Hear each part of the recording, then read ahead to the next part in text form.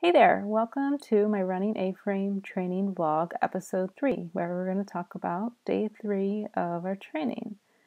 If you remember from episode 2, my next steps were to basically repeat the same setup and just build distance up to roughly 6 to 7 feet. So as you'll see in this video, I painted myself a nice little marker that is 6 feet from the box, and what went really well in this session was that it basically went exactly like I planned. We had a 100% success rate. We successfully built up to that 6-foot distance, and I just was really happy with everything. Let me go ahead and start the video because I did include all the repetitions, all 12.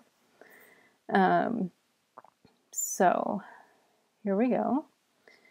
There wasn't really anything that didn't go well.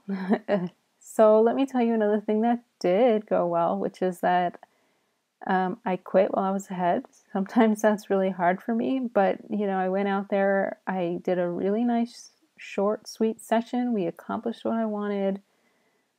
Of course, I had the temptation to see if we could accomplish the next step too, and instead of doing that, I stopped and we did something else, which was brilliant for me. So next steps is going to be that I will fade out the reward in the box. So instead of clicking and then coming into feeder and then throwing the food, I will just click and throw the food ahead. And I would like to see her chase that food, not like, I definitely don't want her to think that she needs a release cue, right? And then very quickly fade the stop out entirely to where I'm just clicking for all 4 feet landing in the box and she pounces on through. So that's what we're going to try to accomplish next. I may go and do another session tonight, in which case I'll make you another episode later.